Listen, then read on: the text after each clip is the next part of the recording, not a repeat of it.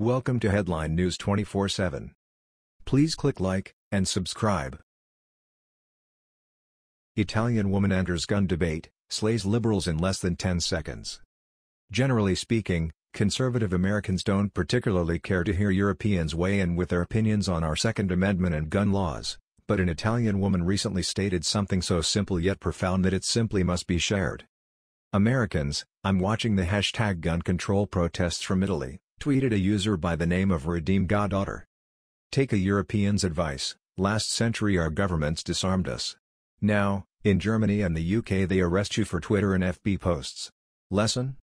If the gov takes your Second Amendment, one day it'll take your first, she concluded. Indeed, our Second Amendment protected right to keep and bear arms, and the underlying threat to would-be tyrants that those arms could be used in force if necessary, serves to protect all of our other constitutionally protected natural rights, such as the First Amendment protected right to free speech. It is a simple fact that the substantial portion of the citizenry in America who are armed with modern weapons is really all that stands in the way of a tyrannical government from wanton infringement of our rights. As the woman noted, much of Europe has implemented strict gun control measures over the years that have left the population largely disarmed and incapable of effectively standing up in defense of their rights.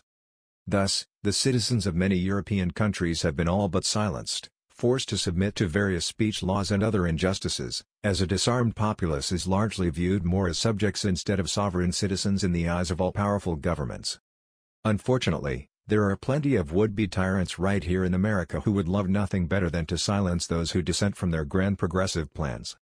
However, they know that an armed populace could rise up in opposition to their agenda if pushed too far, hence the left's unending effort at imposing strict gun control laws that would prohibit the possession of the firearms that stand in the way of their tyranny. History is replete with plenty of examples, from Europe to Asia and Africa and South America, of the fatal results of a disarmed populace crushed beneath the oppressive weight of a tyrannical authoritarian government. It must be made abundantly clear to the gun grabbers here in America that while we have no desire whatsoever to engage in a brutal and bloody second civil war, we are nevertheless as determined as ever to maintain a death grip on the means to defend our rights and ward off potential tyranny.